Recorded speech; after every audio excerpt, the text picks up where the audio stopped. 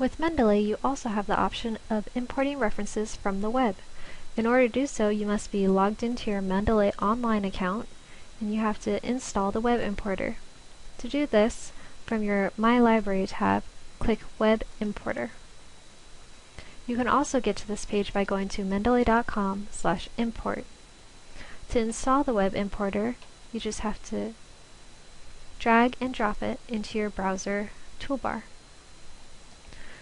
Once you find an article in an online database or website, you just have to click Import to Mendeley and a pop-up box will appear, which says Import Successful. From here, you can view the reference in your Mendeley library.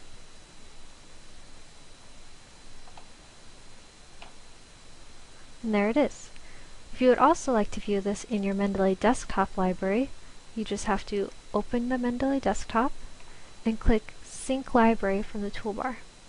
This will bring over anything that is in your online library to your desktop library and vice versa. Here's our new reference.